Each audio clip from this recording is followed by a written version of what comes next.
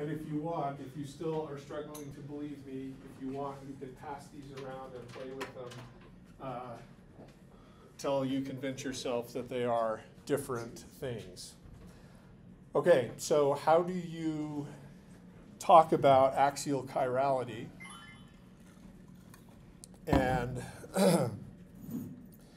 the answer is because there isn't a stereocenter, rather it's a stereogenic unit, we have to have a new way to talk about it. So we're going to draw the Newman projection looking down the bond between, looking down the bonds between the sp hybridized carbon in the middle with the sp2 hybridized carbons in the front and the back, respectively.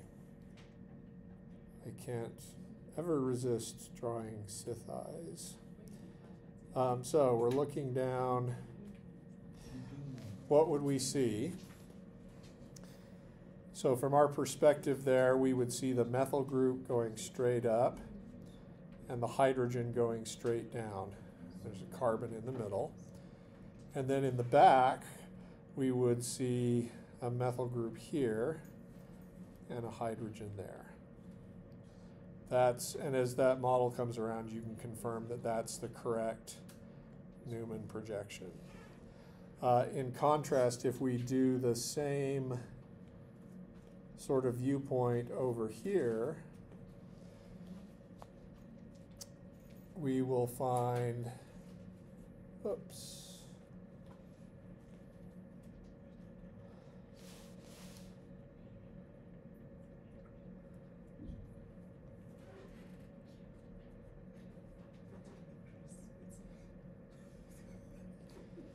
Okay, which actually we can then just take and go like this. And you can see even in the Newman, projection, these are mirror images of each other. So your rules for assigning stereochemical configuration here are going to require you to identify the highest priority functional group on either end of the allene. Okay, you look down the axis of chirality, and then you identify the highest priority functional group on either end of that axis. So here is the methyl group, and that's the same Kahn-Ingold Prelog rules. Maybe that's not even the right set of names, but it's the basic rules you use for assigning R versus S and E versus Z. So on the front carbon is here, carbon is heavier than hydrogen, so carbon wins. That's the highest priority functional group. Here it is in the back as well. Do the same thing over here. Thanks. And then we look at what kind of rotation gets us, or we look at what kind of, we draw an arrow from the highest priority group in the front to the highest priority group in the back, and we notice the sense of rotation of that arrow. For example, here it is clockwise, or in the right-handed direction, whereas here, it is counterclockwise, which I will abbreviate CCW. So you're seeing we're doing the same kind of thing as we did with R versus S, only we only have two groups to worry about. Yeah? It's the highest priority function group in the back and the highest priority function group in the front. Yep, and you draw the arrow from the one in the front to the one in the back. Yep. And if it is clockwise, we're going to call that P, which stands for, I just looked this up in my notes. You guys were like, what the heck is that? It's plus for like a dihedral angle. Like if you measured that angle, if you did the vector math to measure this angle between this vector and that vector, it would be positive. And then M for minus, for counterclockwise. I didn't invent the rules. You're going to tell me that in math, especially in polar coordinates, clockwise is actually positive, or sorry, counterclockwise is the positive direction, and I'm going to say, you are right, but I don't care. Anyway. So P is R is D is E is. Right, so P sort of corresponds to R for clockwise, and M sort of corresponds to S for counterclockwise. Even though there are these rules, sometimes people use R and S in this case because nobody except us nerds, and yes, you are part of that group now because you're in this class, know what P and M mean. So sometimes people will call this R and S. Yeah. Optical activity at all? Are we going to talk about optical activity? Yeah, like in this case, no. I don't know, the laboratory and the data. Oh, right. We will talk about optical activity, and when you buy compounds, depending on where they're from, it can be traditional to add a plus or a minus in front of the name. This has to do with whether it rotates light in the positive direction versus the negative direction, and that has absolutely nothing to do with the assigned stereochemistry. Okay. So it's not like if all the stereo centers are R, then it's going to be really, really positive. No, they're two. The stereochemical configuration is how we keep track of the shape of the molecule, but it's the shape of the molecule that determines the optical rotation. So no, there's no real correlation between whether it rotates light in the positive or negative direction with various stereochemical configurations. So allenes, I mean, there's not that many allenes, or rather, I don't know that they show up that often, certainly not. I don't know, Rachel, you were saying you guys were doing something with an allene, but you're not worried about stereochemistry, right? Yeah. So let me show you a situation where you will encounter axial chirality. And this is when you have bonds between two benzene rings. Oops, I'm going to want to, oh no, that'll work. That'll be fine. All right, we look at that and we think, oh, isn't that lovely? It's all flat, everything's in the same plane. We should try to actually make that be in the same plane. I'm going to try to illustrate this with a model in Spartan, because what you're going to see is there's steric clashes for the groups on either side of this bond between benzene rings. Molecules of this kind are called biaryls. If it's just two benzene rings, it's a biphenyl. And sterics are such that you can't have the molecule be flat. So let me demonstrate that in Spartan. And actually, for the molecule I want to draw, those hydrogens there are actually OH groups. But let's see. Where did it go? It's not on my list anymore somehow. Oh, I hope it didn't get deleted. I'd be angry if that happened. Okay, so benzene ring, another benzene, oh shoot.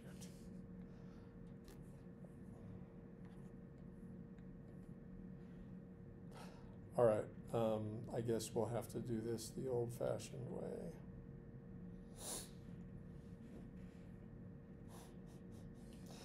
Dang it. Like that?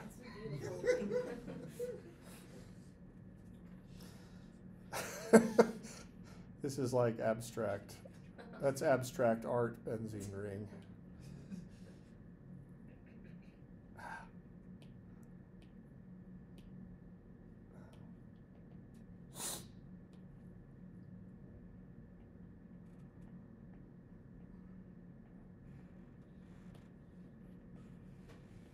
Okay.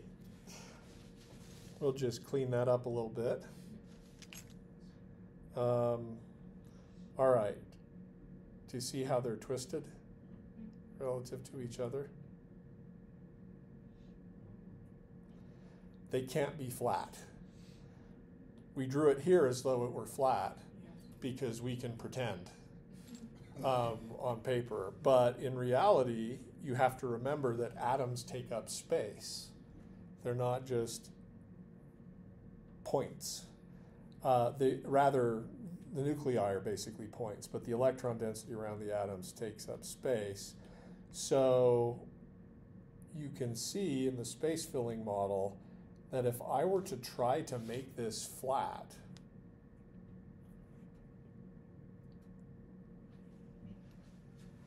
this is going to bump into that, and this is going to bump into that. In other words, it's stuck. Now,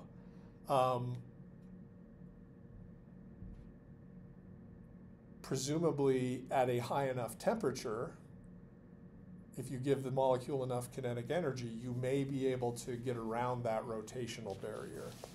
But for molecules like this, biaryls or biphenyls, the rate of rotation is slow enough that you can actually isolate the two different enantiomers. Let me try to illustrate, I'll come back to this, let me try to illustrate what I mean. For the simple molecule butane, we could draw a Newman projection for butane, and I'm going to draw it in the gauche conformation.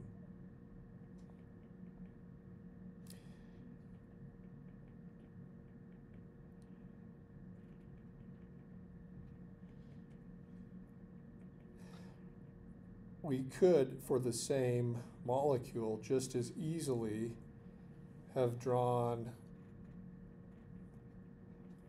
another gauche conformation. Maybe you remember us talking about this. Sometimes you call one gauche minus and one gauche plus. Can you see how those two are mirror images of each other? So why do we not say that those are two enantiomers?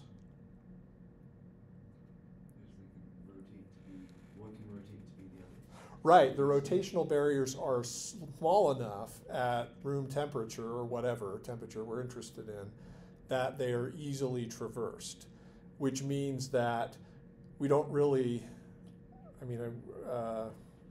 don't remember if you recall if this is energy and then we have sort of dihedral angle here for the angle between the two methyl groups.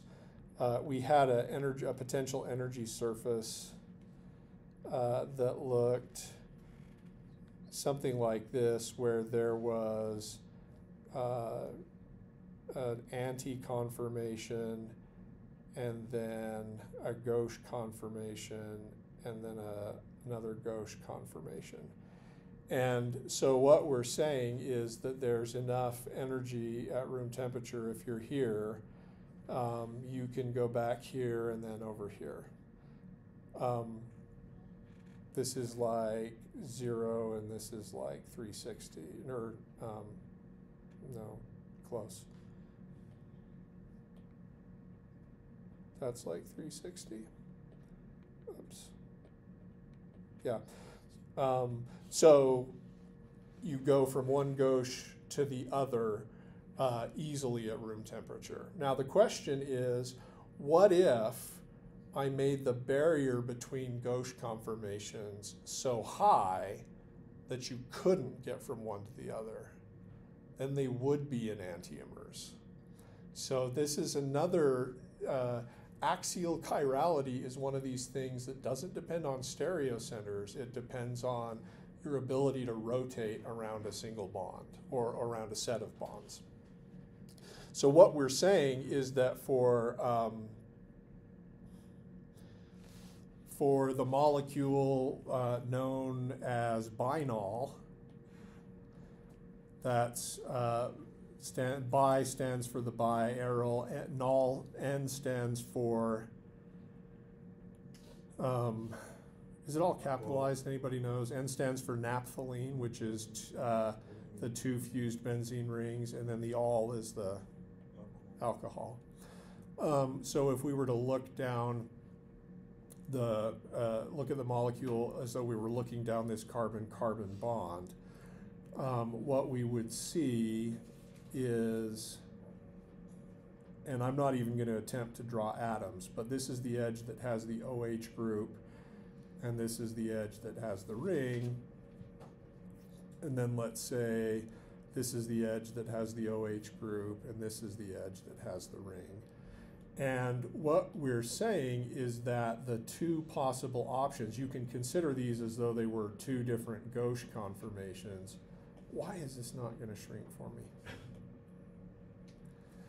What we're saying is you can't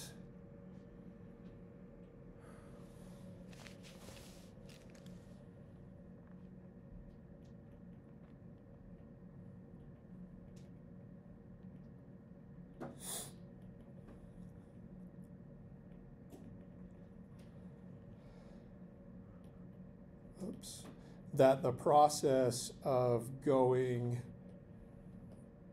from the conformation on the left to the conformation on the right is too slow, because presumably the energy barrier between this conformation and that conformation is so astronomically high as to not be possible at room temperature. So I don't actually know how they generate or isolate those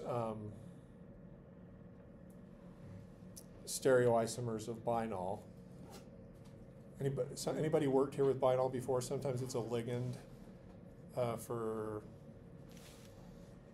various enantioselective catalysis types of things. But does the OH ever interact with each other? Yeah. You know, it sort of looks like they might be able to hydrogen bond with each other, depending on if I rotate this carbon-oxygen bond to put the proton over there. So I wouldn't be surprised. And I know that you can, I mean, if you look, those two oxygens are actually close to each other. So you can use those to chelate some Lewis acid, whether it's an ion or a boron or aluminum or something. Is there a way to check the distance between, from the other diagram? Okay, you want to see distance? Yeah, there you can take distance from I where wonder it is to information. Oh, yeah, sure. Between the two oxygens? Yeah. 3.7 angstroms. So is that close It's enough? decently close for that would be close enough for a hydrogen bond. But people will use this as a ligand for various Lewis acids in enantioselective catalysis, trying to use the axial chirality here to induce or to favor one enantiomer over the other. All right, so I don't know that there's much more to say in terms of axial chirality other than be aware of it because it exists. Okay. There's some stuff about symmetry. I wonder if we should talk about it. Why not?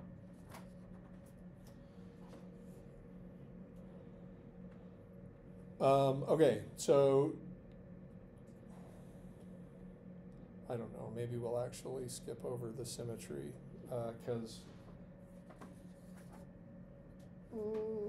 sorry, I can't decide. Okay, brief symmetry lesson. This is going to help us in determining whether various groups are homotopic, enantiotopic, or diastereotopic. This is a subject that people in the NMR class hate, right? Okay. All right. And this will really help because when I learned it for determining diastereotopic versus enantiotopic, they were talking about some weird thought experiment. Well, if I replace this group with a Z, we're not going to do that. It's all about symmetry operations instead. So, a couple of terms that you may have encountered, especially if you're taking inorganic 514, probably they've taught you about this in a lot more detail than I'm going to. A proper rotation is called Cn, where n tells you how many degrees to rotate. So Cn is rotation about an axis that you designate by 360 divided by n degrees. And a proper rotation is a rotation that about that axis by 360 divided by n that leaves the molecule unchanged. So you may have heard of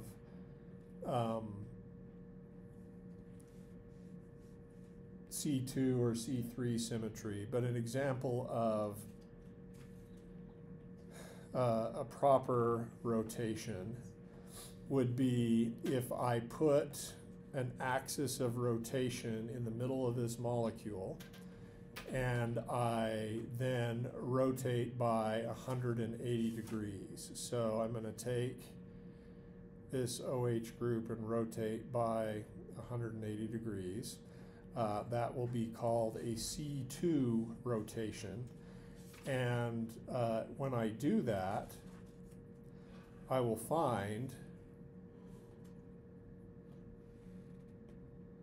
I can't really label OH groups, but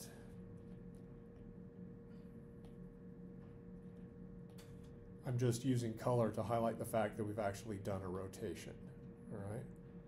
But do you see how those are the same thing?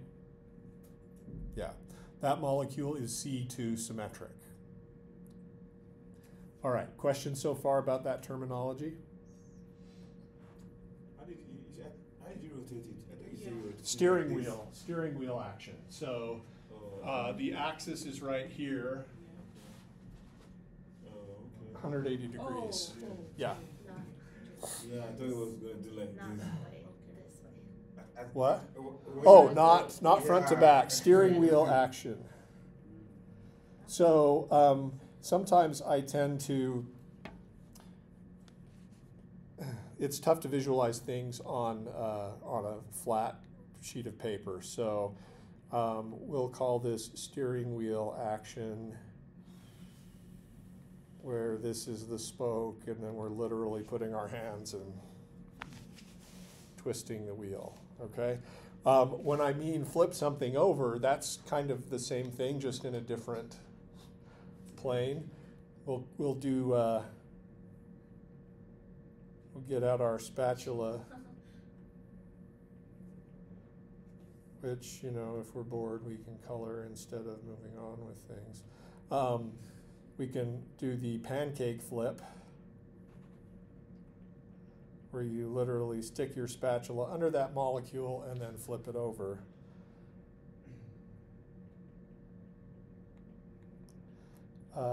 And that will give you this. So, did I do it wrong? Nope. Okay. So, yeah, you can use the proper rotation, or you can terminology, or you can say steering wheel or pancake flip symmetry. They're both the same thing. Pancake flip symmetry puts the axis of rotation here, and then you rotate around that axis by 180 So degrees. that's the 180, C2. Uh-huh. Okay. Yeah, either of those operations these are both examples of C2 types of movements. Okay? With me so far? Yeah. Okay. Now, if we've talked about proper rotation, we're going to do improper rotation. somehow the proper rotation makes me think of like the received pronunciation of English in Britain. And if it used to be that if you were on the BBC, you couldn't have your regional British accent, you had to talk like the Queen. So, yeah, anyway. Improper rotation is called SN, and this is two things. It's first, rotation about an axis by 360 divided by n degrees, followed by a reflection across a mirror plane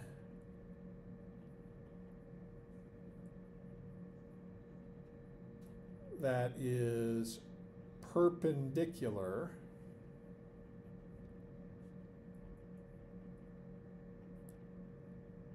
to the axis. So if a molecule has an improper rotation axis, it will be able to be rotated by 360 divided by n and then flipped through a mirror plane and be unchanged. Dr. Price, that means you're doing like a C. You're doing a C2 or whatever plus a Yeah. mirror. Okay. Yeah. So for example, the simplest improper rotation is S1.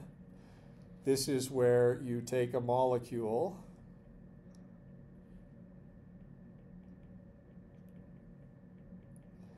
and let's go ahead and put the axis of rotation right here.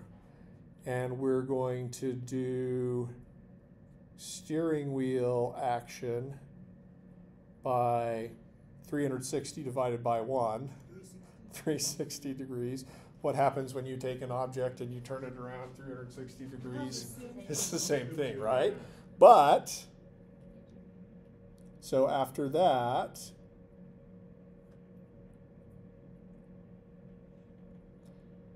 then we have to reflect the molecule through a mirror, and the mirror has to be perpendicular to our axis of rotation.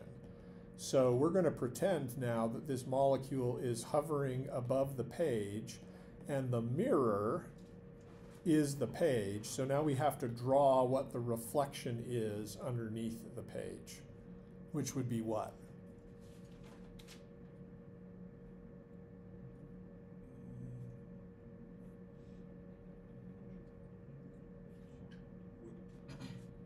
With that OH that we have at the bottom.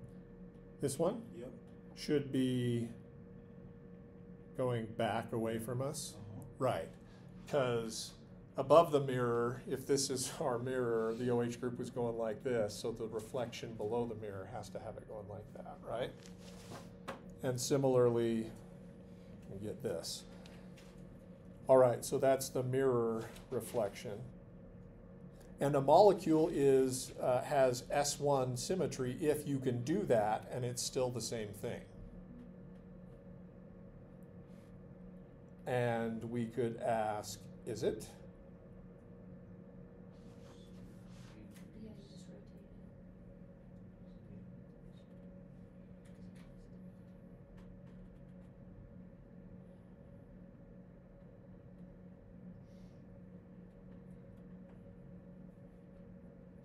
Yes, you just rotate it. Okay, so S1 symmetry is basically a mirror reflection, right? So if a molecule has S1 symmetry, it is the same as its mirror image, and therefore cannot be chiral.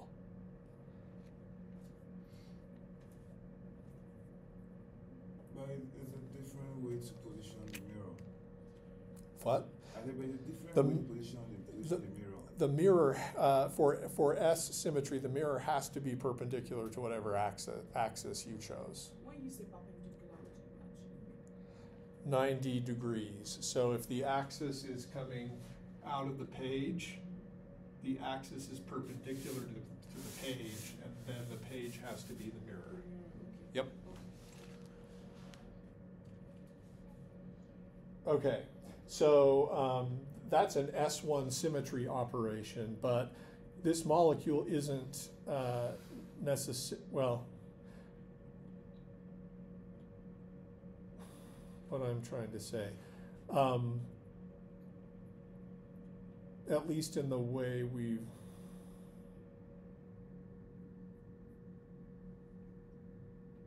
okay, so that's S1 symmetry is basically just reflection through a mirror. And some of you were saying, well, this is actually the same thing, because actually if I rotated that just by 180 degrees, it would be. Technically, the operation that gives you this molecule unchanged is S2. All right, so let's describe what that would be. S2 is we rotate not by 360, but by 180. So if we do that, then we've got this, right? And then we do the mirror plane reflection. You can imagine that molecule hovering over the mirror, and we're going to draw what it sees on the other side, and that should be this. Okay? If a molecule has an improper axis of rotation, if it is SN symmetric, it cannot be chiral. And many of you looking at this might recognize this if we rotate it around this bond as a meso compound. And its plane of symmetry becomes obvious, right? Right. So a chiral molecule cannot have any SN axes of symmetry. All right. So now let's use questions about that. Sorry. I'm going to connect it to an antiotopic and homotopic here in a second. So this is just different planes of symmetry that we use to see if your molecule is chiral or not? You can still, for the most part, it's still probably easier in trying to determine whether a molecule is chiral or not, fall back on the, is it the same as its mirror image? The mirror image operation is technically an S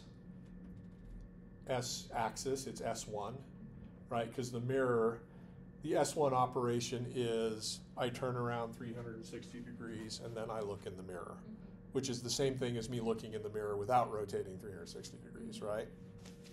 So yes, if a molecule is chiral, it can't be the same as its mirror image. Okay. So let me show you how this applies to various groups in organic molecules. So, homotopic, you hate this, it's going to be a lot better after today. Homotopic groups are groups that are interconvertible by some CN rotation, by some CN axis. And homotopic groups are equivalent always, even in chiral environments. Chemical equivalent? Equivalent in all ways, chemically equivalent, yeah. Chemically equivalent, same NMR signal, same chemical shift. Examples of homotopic groups.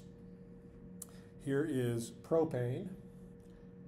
Here's HA. Would it also be magnetic equivalent? Yes, magnetically equivalent, NMR equivalent, absolutely. Homotopic groups are, HA and HB, if I take my axis of symmetry and if I take my axis and I run it through that central carbon, but my axis is in the plane of the page, and then if I take my steering wheel around that axis and I rotate it by 180 degrees, that's a C2 operation. Do you see how HA and HB become the same thing?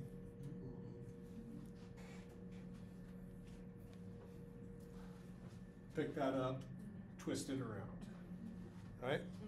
Okay, so if two groups are interchangeable by C2, they are homotopic, and they are the same always, which is a lot better than spelling rules in English, which don't actually apply in the way that, for example, I before E except after C, and then also in words like neighbor and way, and then to quote Brian Regan, and on weekends and holidays and all throughout May, you'll always be wrong no matter what you say. All right, so here's another example of homotopic groups in a molecule that is chiral.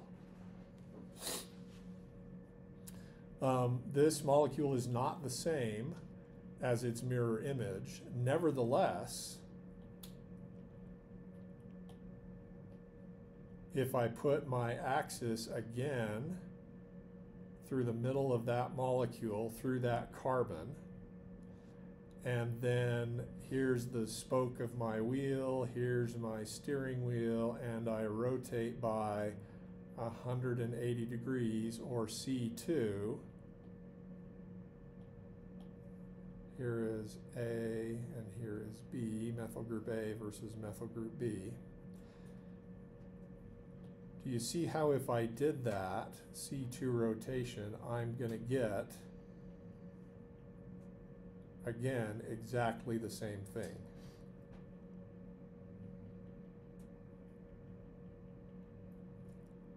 Right? So those methyl groups are homotopic. So this is tricky because, as I said, this molecule is chiral. It's not the same as its mirror image. I mean, I could draw the mirror image if you want, and then you could do a bunch of molecular acrobatics to try to get it to be the same thing, and you can't. Worlds without end. These are mirror images of each other. The CH3. What about them? Oh, I just wrote it different, but. No, the wedge and I thought the other way should be the wedge. Oh, yes. Technically, yes, this is a good point. The question is whether I'm required to draw the methyl group over here. And the answer is it doesn't matter. As long as you get up or down right on a stereocenter, whether the wedge or the dash is this way or that way turns out not to matter. And the reason is because whether you see it one way versus the other, and I can show you this after class, simply depends on which side you're looking at it from. So I'll show that to you, but after class, if you want, I can do a quick demo with the models. So you may have learned that in chiral environments, like in a chiral molecule, two of the same groups are diastereotopic. Not always. If they're interchangeable by a C2 axis, they're homotopic. Yeah? Are those phenyls homotopic as well? Yes. By C2. Yep, by a C2 symmetry axis. Yeah, go ahead. So for this, what matters is does the whole molecule, is it the same with C2, not just are the...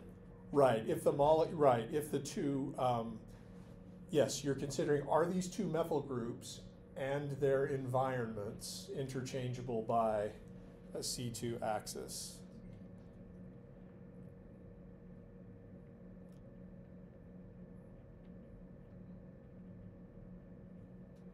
Okay, let's talk enantiotopic.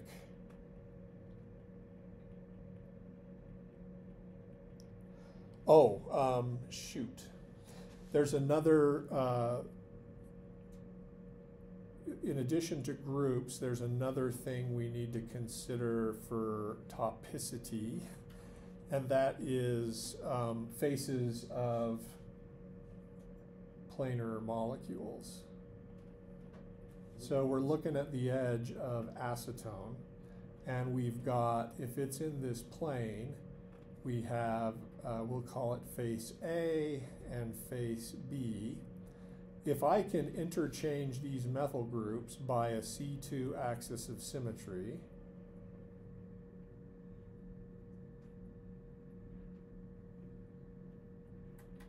then the faces are homotopic. What that means is if I'm a nucleophile and I go to attack the ketone, I can, this particular ketone acetone, my approach from the top side is identical to my approach from the bottom side, always, and even in a chiral environment. All right, let's do enantiotopic. Yes? Does it mean that anytime, okay, all homotopics are always chemical equivalent? Yes. Are all magnetic equivalent homotopic? Magnetic Yes. By magnetically equivalent, you mean in an NMR experiment, right? Yeah. Yes. Have to be. So once they are magnetic equivalent, they are homotopic? No. I'll show you why. Okay? So yes, homotopic groups are magnetically equivalent, but just because you're magnetically equivalent doesn't make you homotopic. So enantiotopic groups, I can't spell, can I? Enantiotopic groups are equivalent unless you're in a chiral environment. Enantiotopic. So enantiotopic groups are interconvertible by an SN axis. And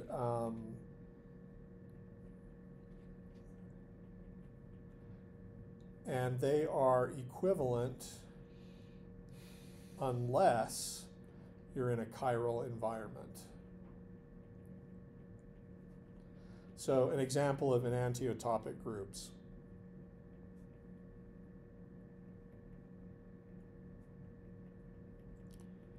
HA and HB are convertible not by a C2 axis of symmetry, right? Because if I did C2, I'm going to have chloro here and HB and HA. In order to complete that, to complete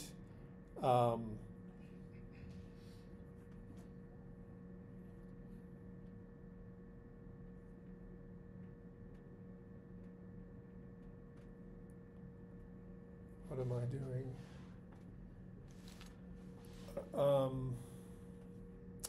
Right, sorry. This is, I was doing the wrong symmetry operation.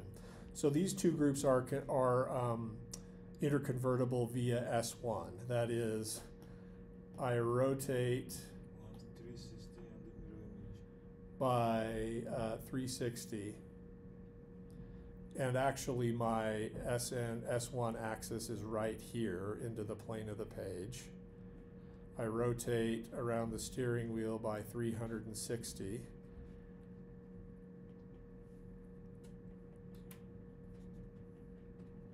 And then I reflect through a mirror plane that is the page.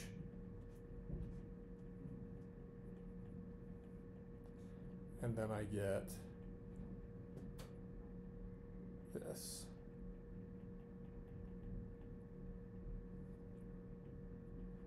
Okay, and that's an S1 axis or a mirror plane of symmetry. It's totally fine if you just recognize that these two groups are mirror symmetric. Why would you even do the 360 rotation? It's just categorizing proper versus improper rotations. So if two groups are interconvertible by a mirror plane, they are enantiotopic. Another example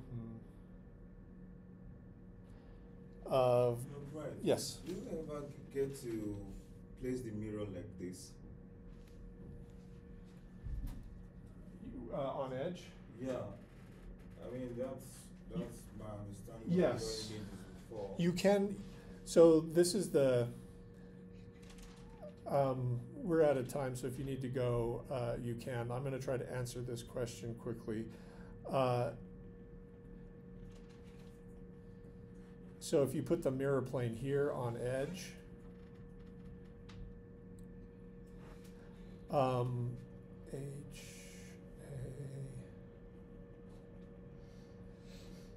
they don't look exactly the same. What do I have to do? What do I have to do to make them exactly the same? 180 rotation. Yeah, and in which way? This way. Yeah, I sort of have to flip them over, and then I can see that they're the same way. So,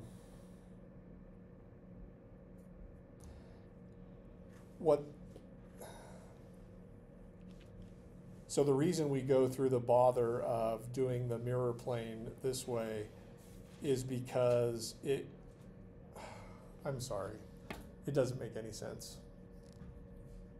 It does make sense, but I'm struggling to figure out how to explain it. So give me I'm gonna work on that, and I'll give you a little bit more on Monday. Okay. Are these superimposable? Sorry, what? Is this one and this final one, are they superimposable? Not the question I asked, the one you concluded. This guy. Yeah. Is the last one? This and this. Yeah. Do you see how the shape of the molecule is identical? The only thing we've done is exchanged HA and HB. Yeah. So if you do a deuterium exchange, will it be superimposable? Do it through what? Deuterium exchange, D exchange with the hydrogen. Exchange. Yeah. If you do what with exchange, would it be possible? I'm sorry, I'm So so not let's assume understanding. you're trying to compare the two hydrogen. Right. And then you change one to a deuterium. And you do this, will it still be superimposable? So maybe one of the hydrogen becomes a D. Oh, if the other hydrogen becomes a D, then no, it's not possible. The thought experiment that they want you to do, I think in perhaps in NMR, is they ask you, well, if I replace this with something else versus HA versus HB, and I got enantiomers, then those two groups are enantiotopic. I'm sorry, I'm not very good at symmetry, so I'll work on that, and I'll give you some better guidance next time. I apologize.